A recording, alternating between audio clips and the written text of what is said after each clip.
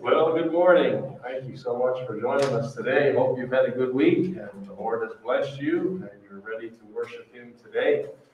We're glad that you have joined us, whether you're here in the building or you've joined us online.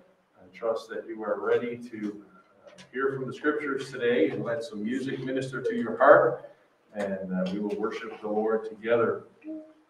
We will gather together tonight at 6 o'clock. We'll be here for our evening service, and we will have some more things tonight that will hopefully be a help and encouragement to you. So we'll join together at 6 tonight. Wednesday we'll be here at 6 for Youth Hour and Bible study at 7. So I encourage you young people to come for that if you can. And we have our calendars for 2022. I still keep forgetting we're in 2021 and it's just about over. But there's a stack on the tables in the hallway at both ends. Take as many as you feel you can use and or give away. There's a lot more than what's on the table, so feel free to take some of them today. And if you have some that you want to give to family or friends, feel free to take whatever you will use. It's no good to have them sitting on a table here in the building until next November. They might as well be hung on somebody's wall where they can keep track of time and hopefully read a Bible verse every now and then. That will encourage them. So feel free to take some calendars today and let them help you throughout the year. Well, this coming Thursday is Remembrance Day, so today we're going to talk a little bit about freedom. And the Bible tells us in Galatians 5 and verse 1 to stand fast, therefore, in the liberty wherewith Christ hath made us free, and be not entangled again with the yoke of bondage. We have liberty in the Christian life. We have liberty in our country, and we're thankful for the many soldiers that fought and died for that freedom. And I am thankful for the freedom we have in the Lord Jesus Christ. And we're going to talk about a couple of those things today in our preaching time, so I hope that that will be a help and a blessing to you this morning. And we're going to pray together first, and then Sarah's going to play a piece on the piano after I read the lyrics to the hymn. We'll read the lyrics to the song on the screen, and after that we will look at a hymn together this morning that Sarah and I will sing for you. But let's have a word of prayer and ask the Lord to help us please Him as we worship Him today. Our Heavenly Father, it's good to be in your house.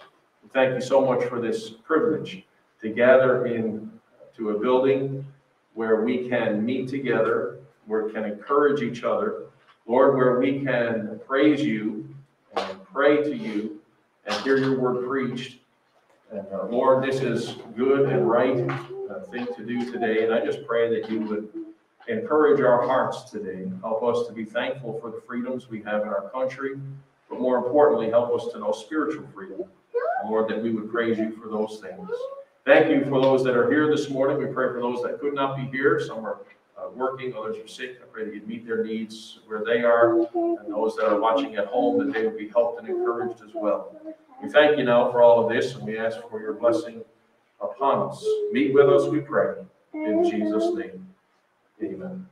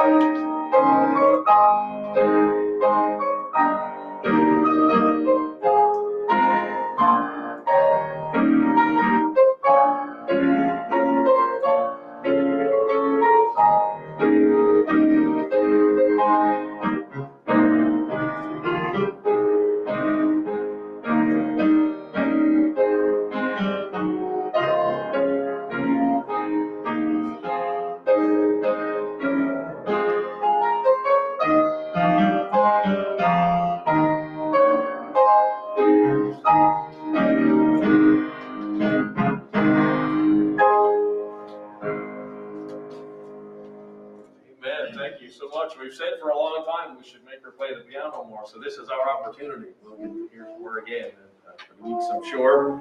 But some great truths in those songs. Praise the Father. Praise Him for all the good things He has done for us. And there was a couple of snippets of the Hallelujah chorus in there, if you managed to catch those. And I hope that was a blessing to you this morning. Thank you so much, Sarah, for that. In the hymn book that we normally sing out of, number 478, is Constantly Abiding. I'm going to read the lyrics for you, and then Sarah and I are going to sing a little bit of a different arrangement from the hymn, but I hope that it's a blessing to you this morning. But I'd like for you to consider the words while we sing them this morning.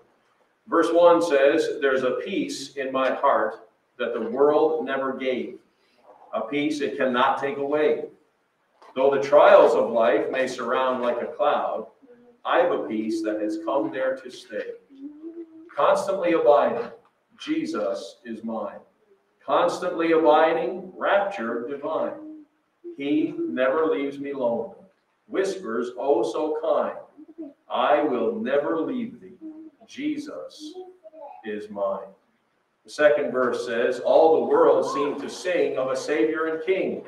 When peace sweetly came to my heart, troubles all fled away, and my night turned to day.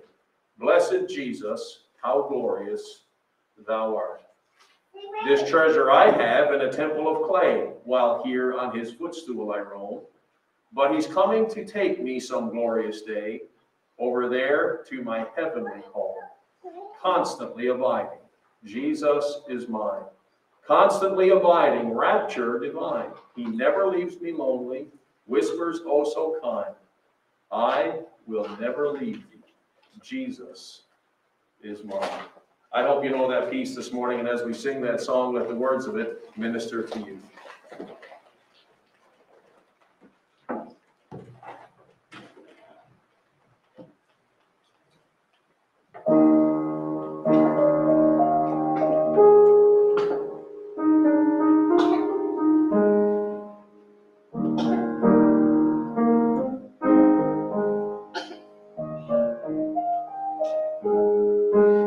There's a peace in my heart that the world never gave, a peace it cannot take away. Though the trials of life may surround like a cloud, I've a peace that has come here to stay. Constantly abiding, Jesus is mine. Constantly abiding, rapture divine. He never leaves me lonely, whispers oh so kind, I will never leave thee. Jesus is mine.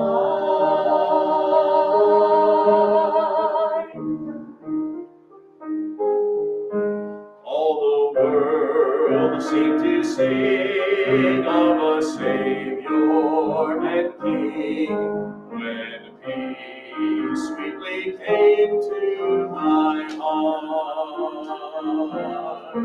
Troubles all fled away, and my night turned to day. Blessed Jesus, how glorious thou art.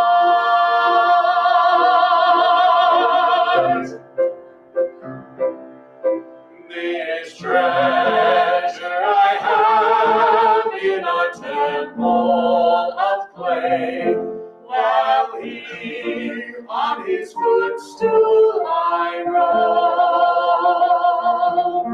But he's coming to take me some glorious day, over there to my heavenly home. Constantly abiding, Jesus is mine. Constantly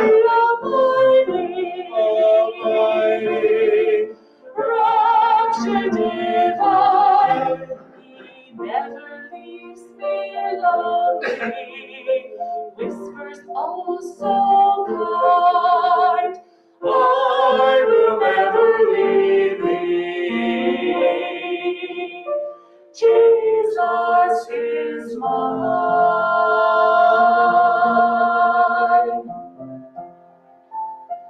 Jesus is mine.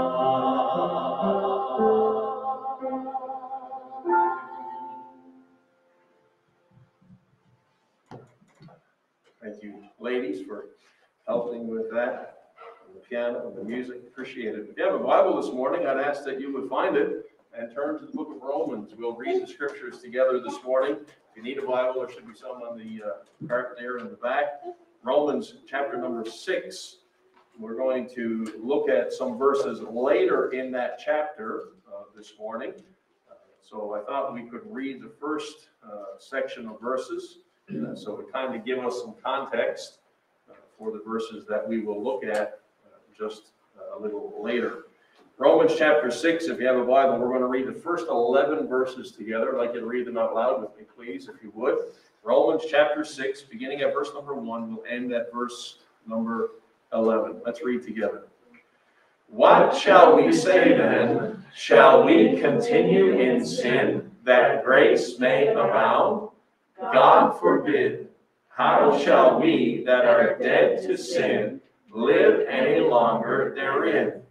Know ye not that so many of us as were baptized into Jesus Christ were baptized into his death?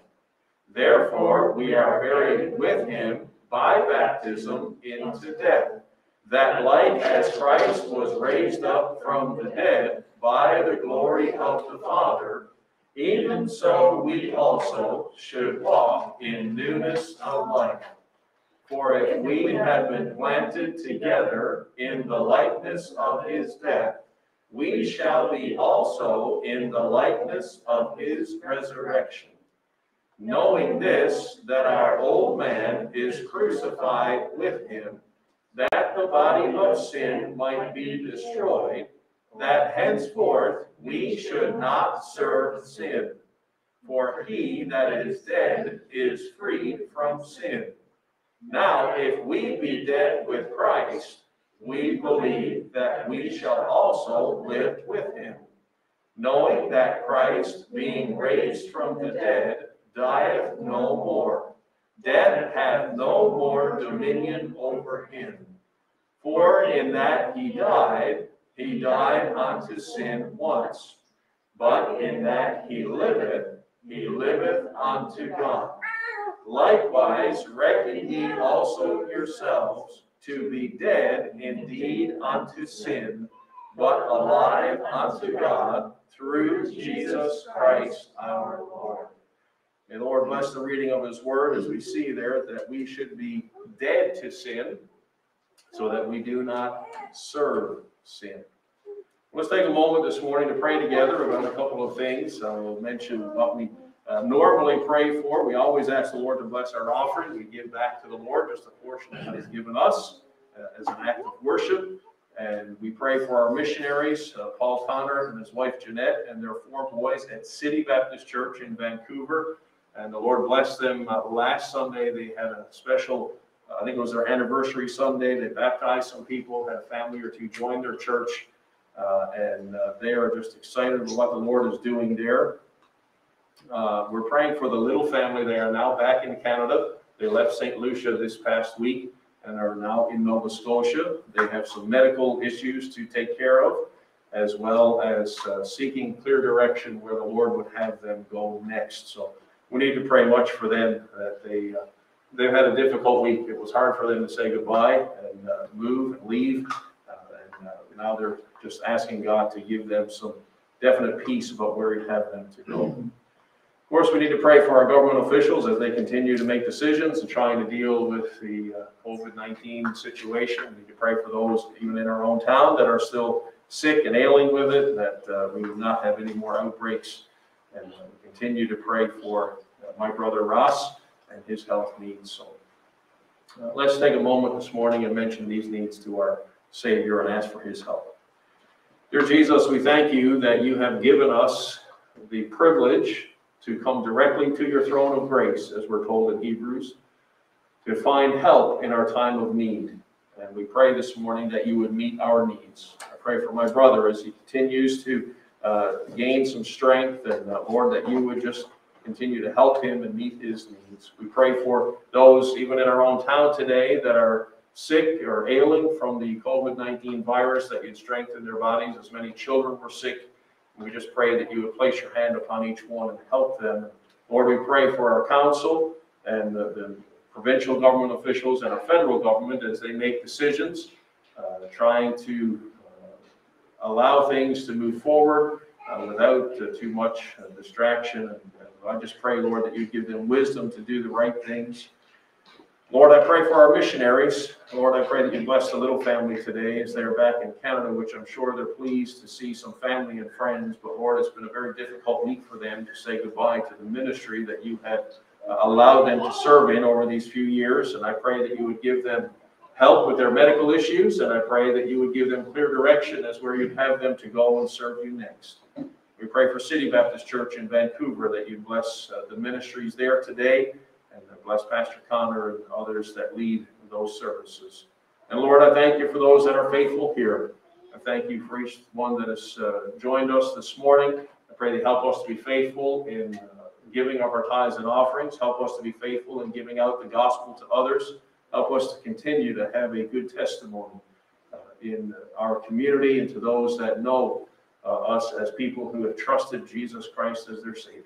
Now, Lord, we ask that you would meet with us during the rest of this service, that we please you in everything we say and do. I pray it now in Jesus' precious name. Amen. Sarah and I are going to sing another song for you in just a moment. It's based on a verse of Scripture, James chapter 1 and verse 17.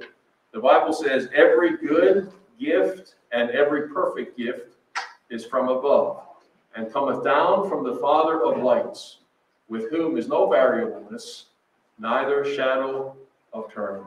Every good and perfect gift is from above.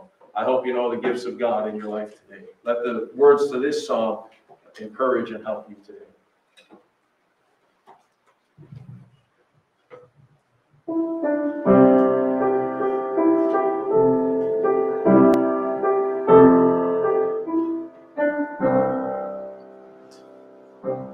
For the Lord our God is a sun and shield.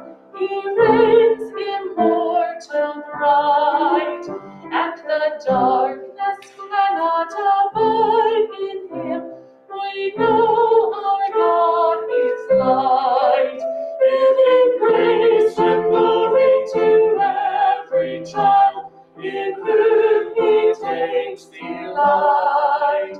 Trust that no good thing will the Lord withhold from them that walk upright.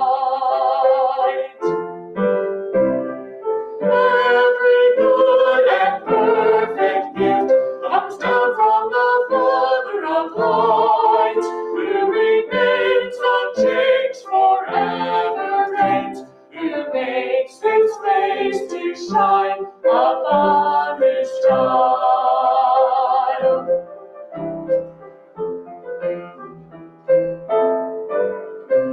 From his unapproachable majesty, the sovereign one looks down, and he pours out blessings upon the earth, on good and evil men. But the greatest gift, the most perfect love, the Father e'er bestowed, was his only Son, high exalted one, who was sacrificed for us. Every good and perfect gift comes down from the Father of lights, who remains unchanged forever, reigns, who makes his face to shine upon his child.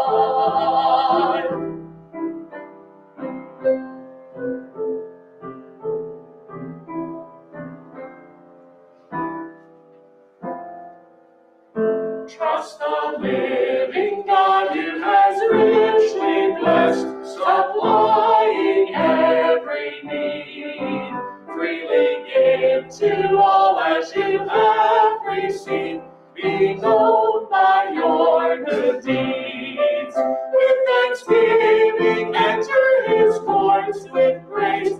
Lift up our God above. Let your light so shine in this darkened world. Reflect our Father's love. Every good and perfect gift comes down from the Father of lights, who remains unchanged forever reigns, who makes his face to shine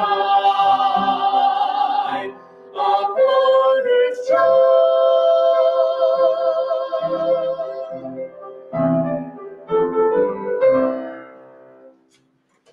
Amen. Thank you again, ladies, and I hope that was an encouragement to you that every good thing comes down from the Father of lights.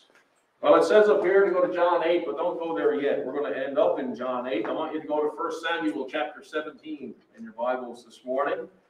The Old Testament book, 1 Samuel chapter 17. Again, as I was considering and praying about what the Lord would have me preach today, I was working on a couple of different sermons, and then I was thinking about the week ahead, and then I realized that it was Remembrance Day this week. It kind of snuck up on me, and I was thinking about that, and then I came across a little story that really kind of touched my heart and affected me a little bit, and it kind of worked together with this idea of freedom this morning, and I began looking in the scriptures, and I trust that this morning what I believe God has for us is something that will help you. I have a lot of territory to cover in an introduction. They say I've got a long front porch to get into the house. Once we get into the message, I don't have a big lot to say, but there's a lot of lead up to it. So I hope I don't bore you to death, and I hope that it helps you this morning. And I did a little bit of research, not a big lot, but we enjoy freedom today because of the sacrifice that many others have made. Just last night, my mother she's been reading through a book that my grandfather wrote. I never did get to meet my grandfather on my dad's side. His name was Joshua Stansford, and he was from Grace Cove, and he wrote a book entitled 50 Years of My Life in Newfoundland. And he was a very interesting man from what I've learned about him.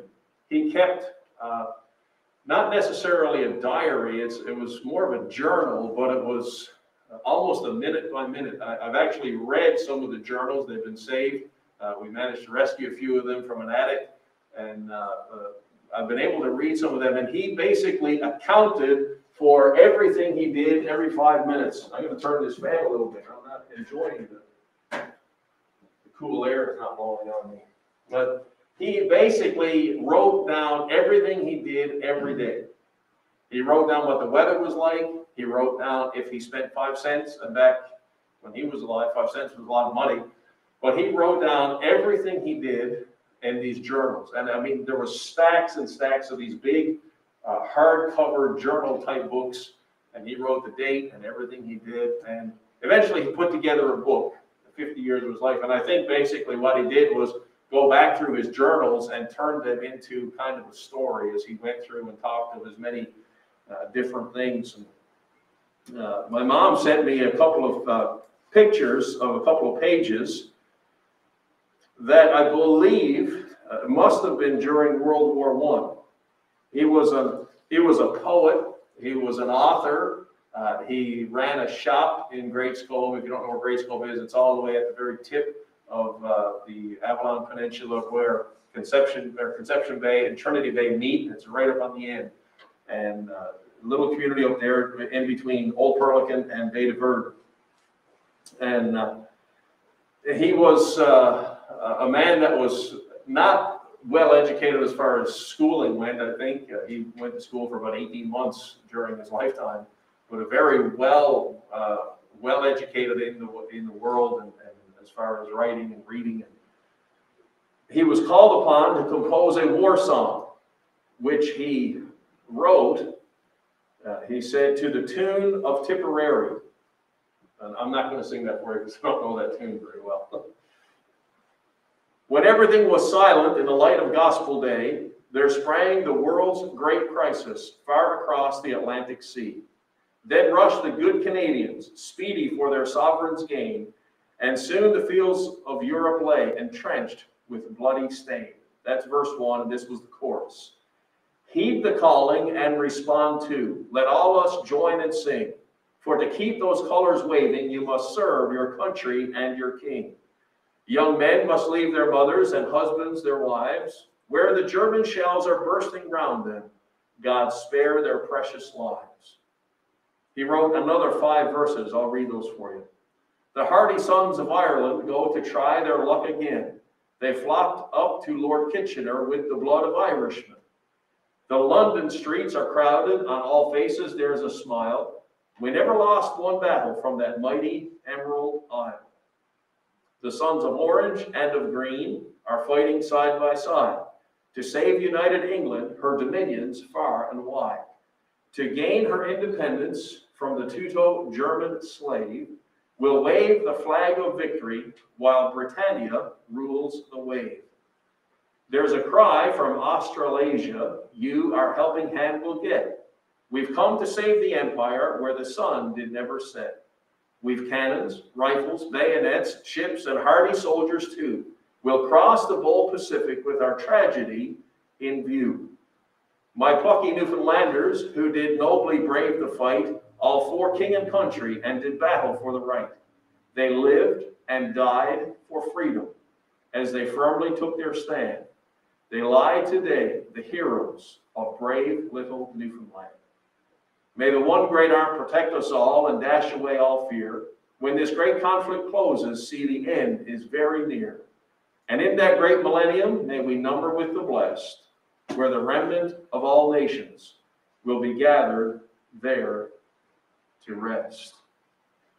He goes on to write after that and says, on February the 3rd, we had splendid news from the battlefront to the effect that England and France had captured 4 large cities in Germany and that over 20,000 German soldiers had been killed or wounded.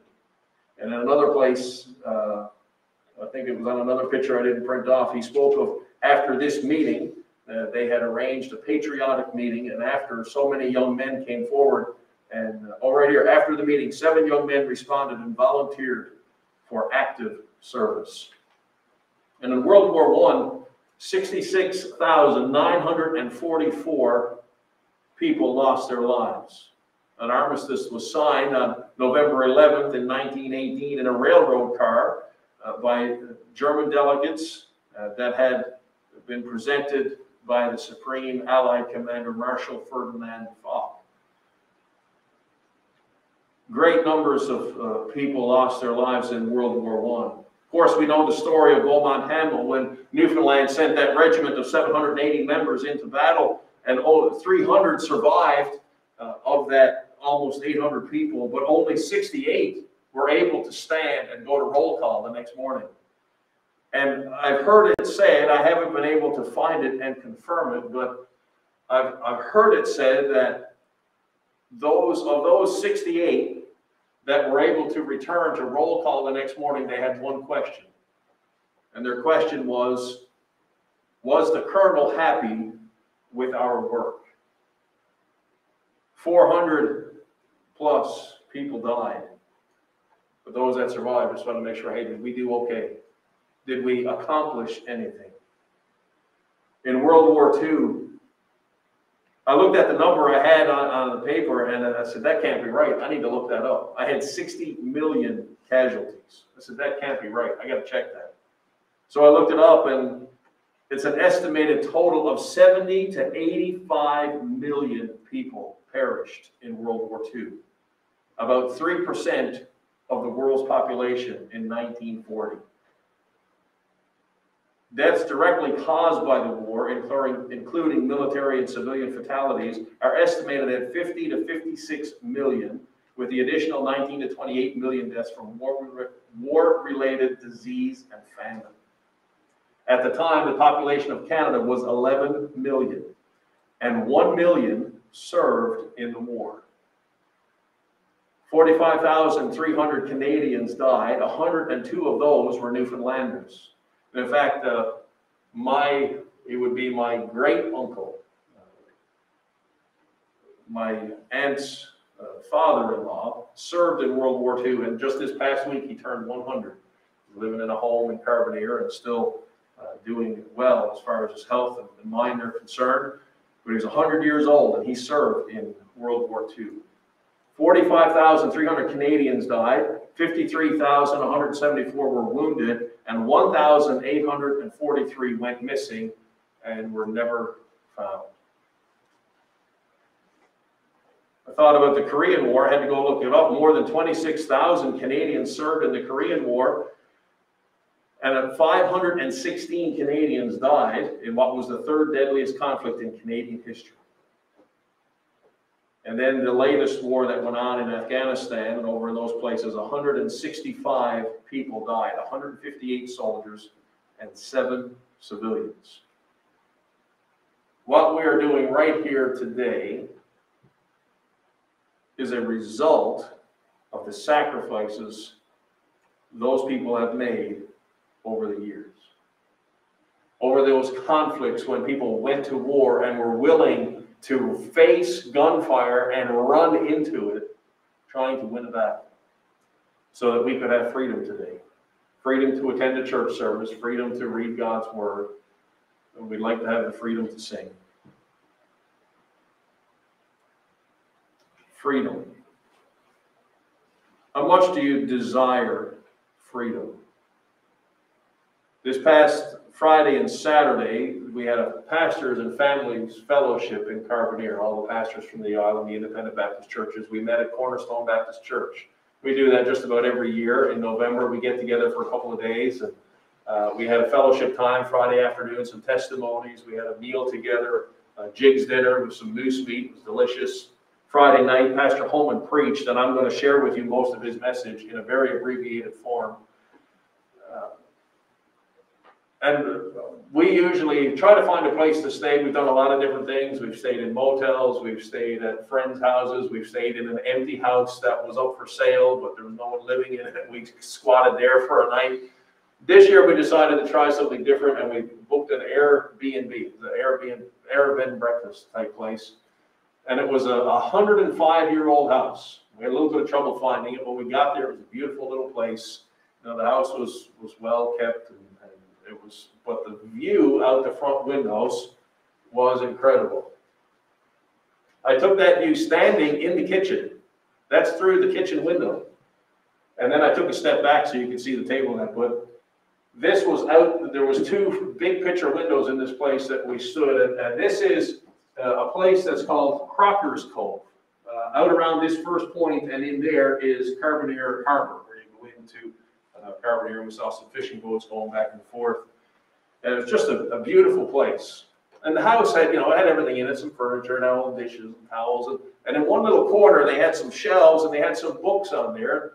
I began looking through the books, and there was a lot of books about Newfoundland. And I began looking, and I picked down 2. There was one that I had read before, and there was some information that I read in that book, and I'd forgotten, or I read in a book, and I had forgotten where I had read it.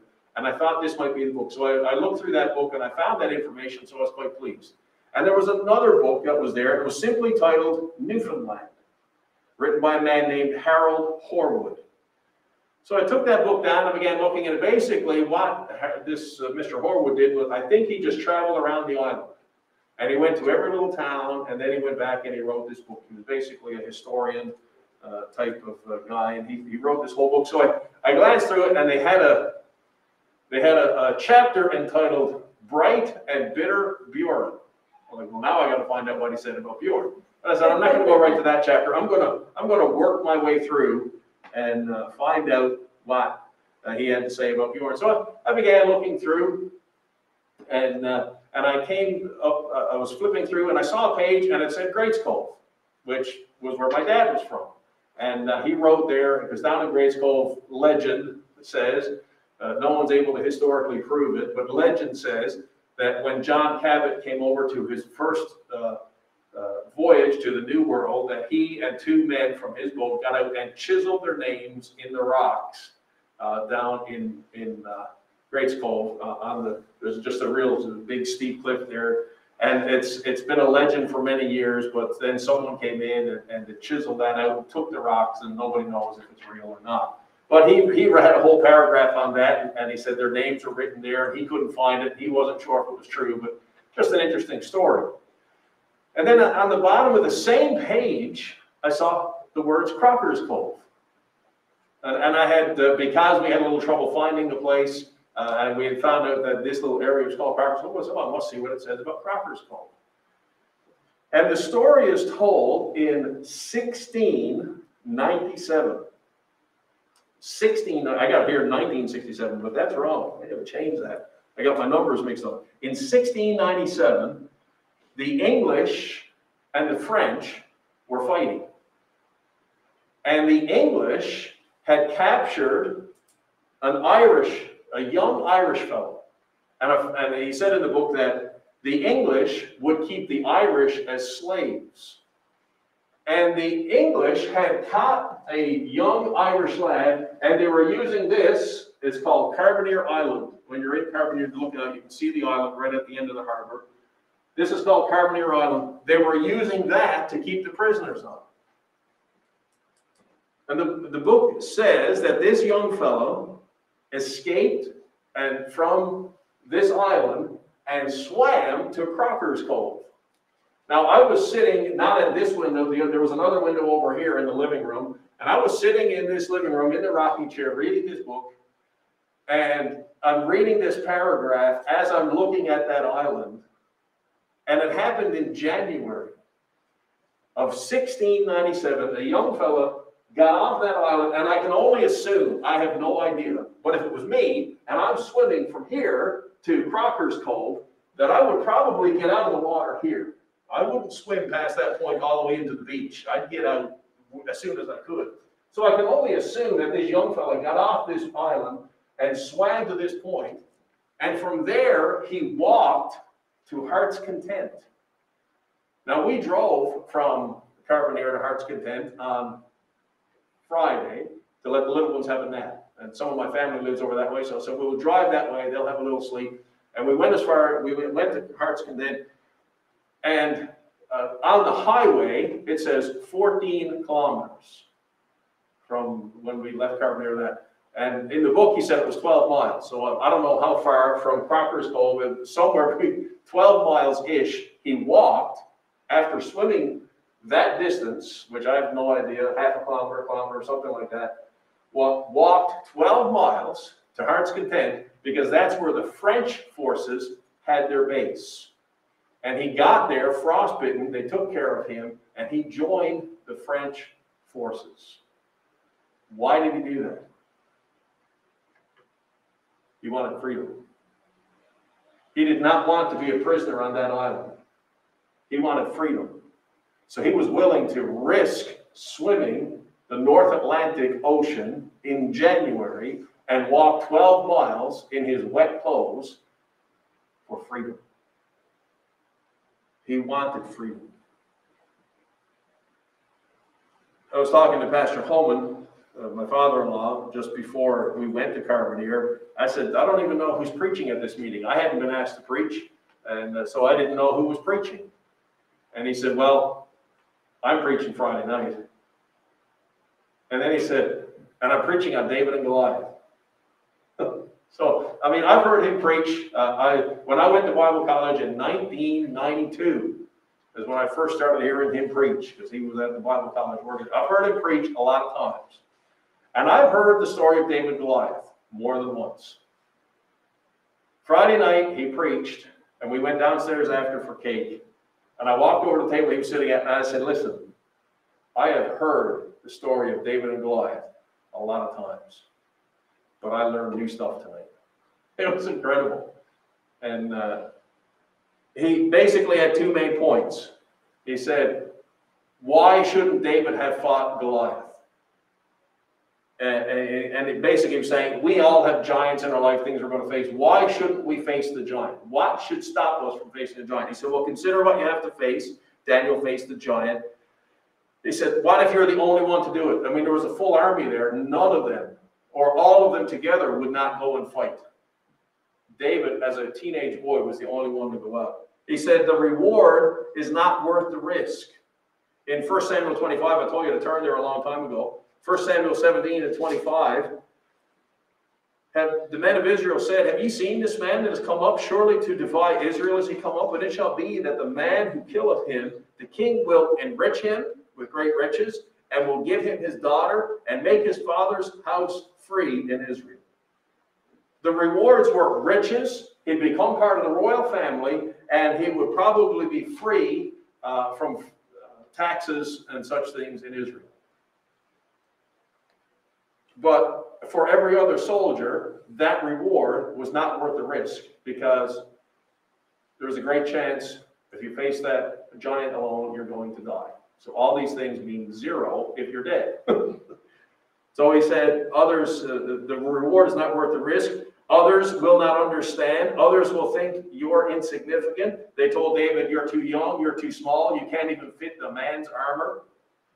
They questioned his motives. His brother said, you're only here to see the battle because you're nosy and you're curious, little brat. Go home. That's in the Greek or Hebrew. The Old Testament written in Hebrew. There. And you've never done it before.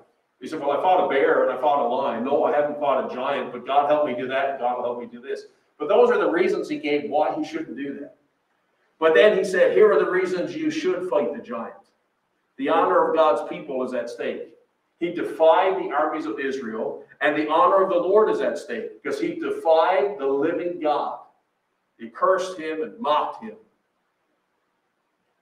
That's why you need to fight the giant. And you need to face the giant, because where God leads, he will provide and protect. And God has prepared you for facing that giant. David had prepared by fighting a lion, by fighting a bear, by learning how to use a sling, learning how to trust God. God had prepared him, and God had given him everything he needed. And you need to face the giant, even if others underestimate you. If you remember it's all about the Lord, you remember that God will give the victory, and that your faith will strengthen and encourage and motivate others. I say all that to say that David was willing to face the giant, not for the riches, not to be part of the royal family, not for the right to be free in his own country, but this giant was stopping Israel from worshiping God, from going about their daily business. It was stopping them from honoring God, and they were mocking the honor of God's name. And David said, we need to be free from this. David desired freedom. David trusted God. God won the victory. Others were empowered. Later on in the chapter, the story of David and Goliath, the army of Israel chase away the army of the Philistines because their giant was dead. True freedom this morning is not political. The true freedom is not religious. True freedom is spiritual. You can be spiritually free and live in a politically closed country.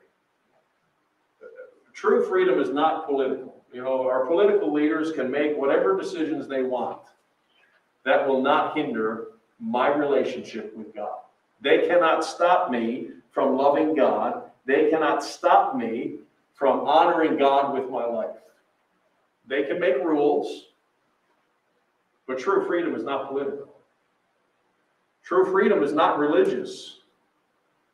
There have been, throughout history, countries have not allowed people to worship God.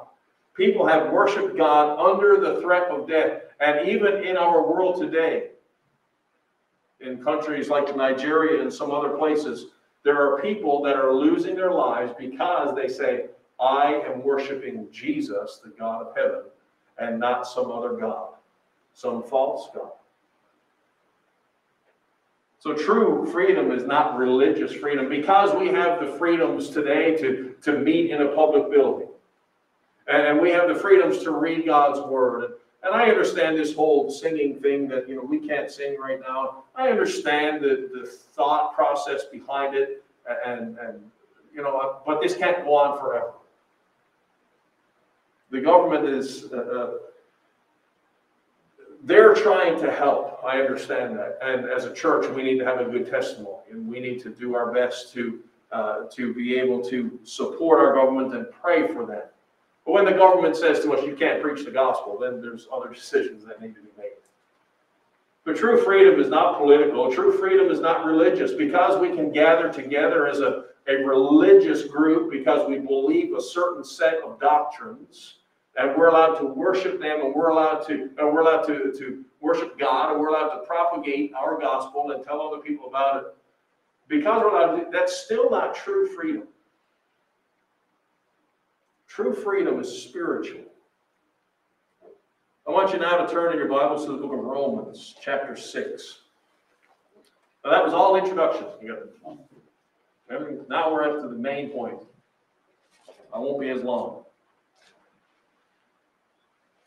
All the wars that have been fought, all the lives that have been lost over the years are because people want freedom. But true freedom is not political, it's not religious, it's spiritual. Now we read Romans chapter 6, verses 1 through 11, and it spoke of being free from sin. Notice, if you move down now to verse 15 in Romans chapter 6, what then? Shall we sin because we are not under the law, but under grace? God forbid. Know ye not that to whom ye yield yourselves servants to obey, his servants ye are to whom ye obey, whether of sin unto death, or of obedience unto righteousness? But God be thanked that ye were the servants of sin, but ye have obeyed from the heart that form of doctrine which was delivered unto you. Being then made free from sin, ye became the servants of righteousness. I speak after the manner of men, because of the infirmity of your flesh. For as ye have yielded, sorry, I lost my spot. I'm looking at my microphone here. It sounded like I was doing something funny. Back in 19, let's start verse 19 again. I speak after the manner of man because of the infirmity of your flesh. For as ye have yielded your members servants to uncleanness, and to iniquity unto iniquity, even so now yield your members servants to righteousness unto holiness. For when ye were the servants of sin, ye were free from righteousness. What fruit had ye then in those things, whereof ye are not ashamed? For the end of those things is death. But now, being made free from sin, and become servants to God, ye have your fruit unto holiness, and the end ever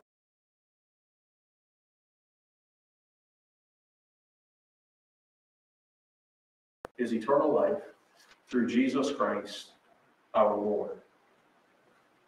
As we think about this thought that true freedom is spiritual, it is not religious, it is not political, true freedom is spiritual. I ask you this morning, are you free from sin's condemnation? Are you free from sin's condemnation? These verses here tell us that we were the servants of sin, that we had decided to do our own thing until we trust Jesus Christ as our Savior. Then the condemnation of sin is taken away. He said you can be servants to unrighteousness and uncleanness, or you can be free from that condemnation and be servants of righteousness. It says the end of unrighteousness, the end of sin and iniquity is death in verse 21. The wages of sin is death in verse 23. But the gift of God is eternal life. Look, if you've got your Bible open to Romans 6, turn over just a page or two to Romans 8. Romans 8, look at verse 1. There is therefore now no condemnation to them which are in Christ Jesus, who walk not after the flesh, but after the Spirit. There is no condemnation to them which are in Christ Jesus. We are not condemned to a Christless eternity. We are not condemned to an eternity without being in God's presence. Are you free from sin's condemnation? We desire freedom. Every war that has been fought is because somebody wants to be free from something. That young man that jumped in the North Atlantic that day from that island wanted freedom. He did not want to be a slave. He did not want to be a prisoner. And he was willing to risk his life because he wanted freedom.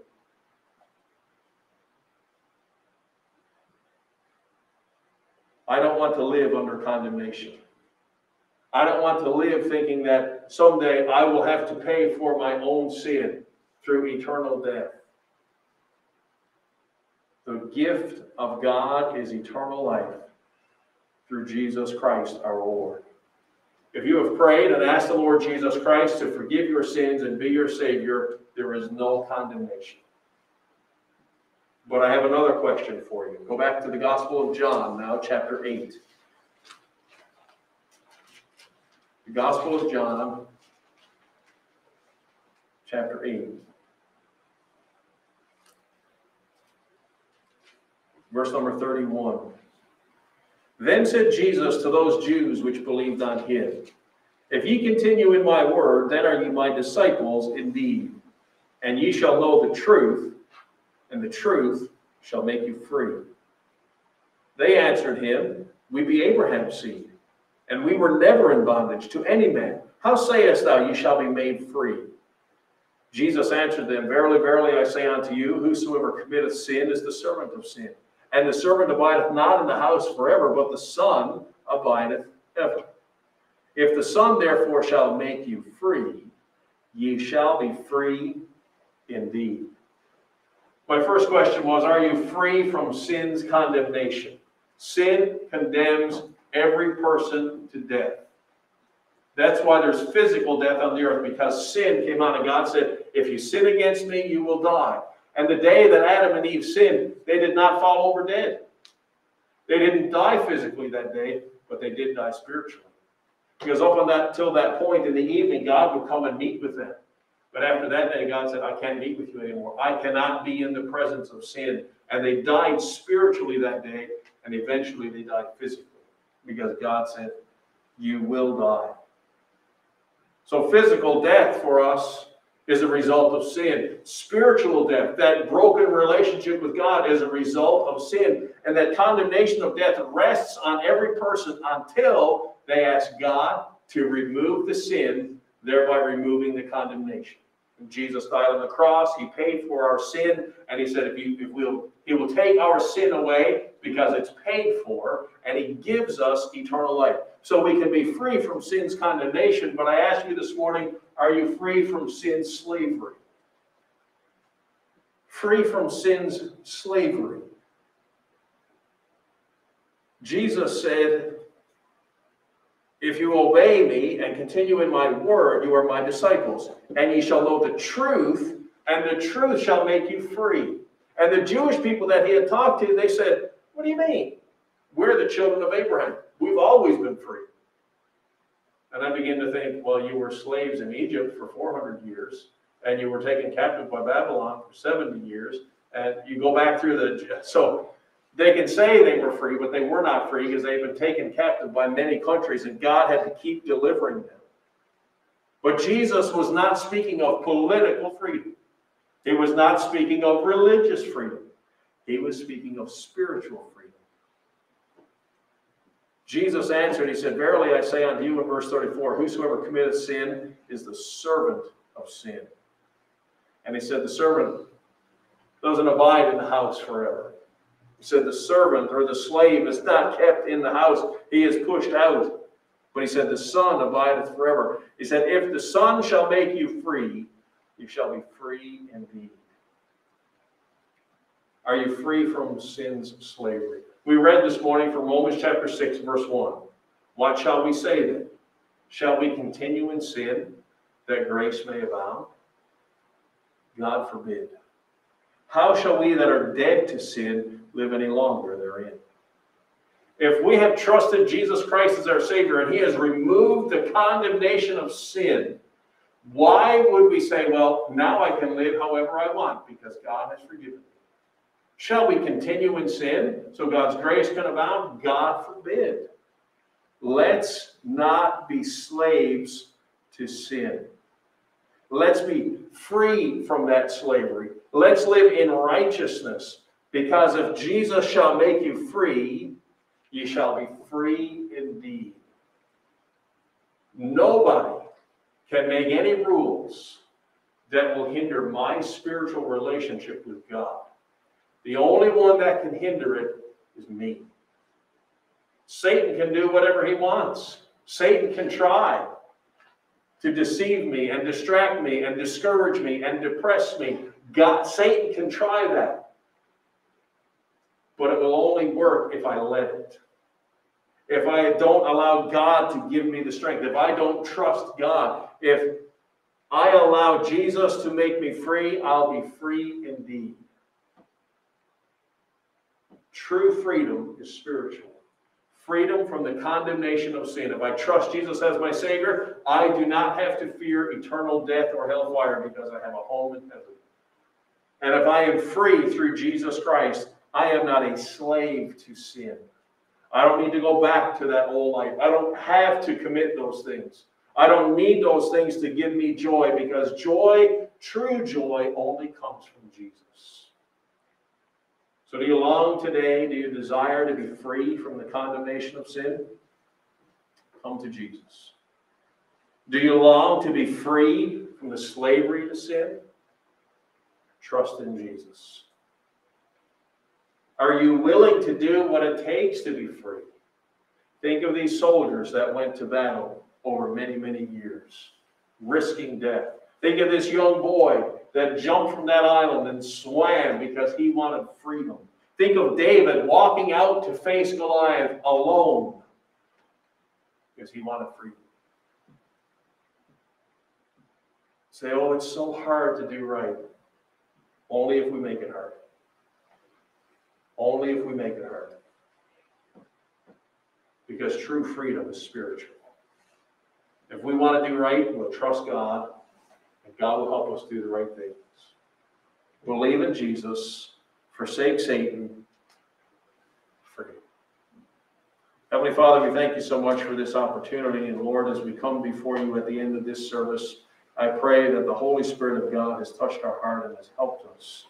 And Lord, in just a moment, as we'll have a moment of quiet reflection, that you will help us, Lord, to, if there's something in our heart and life that needs to be confessed and forsaken, that we could have true freedom.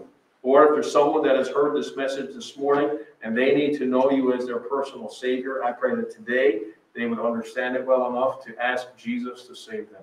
Lord, if there's someone who has heard this that has trusted you as their Savior, they are confident in their eternal salvation and their home in heaven, but are losing the battles, are giving in to sin, are slaves to sin, help them today to understand you can help them. You can give them the strength and the grace to say no to those temptations and to do what is right. Lord, help us to desire true spiritual freedom that we can only get in Jesus. With heads bowed and eyes closed and no one looking around, Amy is going to play for us one verse of Just As I Am. While she's playing, if God has touched your heart today, would you talk to him? Ask him for whatever you need. Talk to him about whatever is in your heart today. Just take a moment and ask for his help while Amy plays.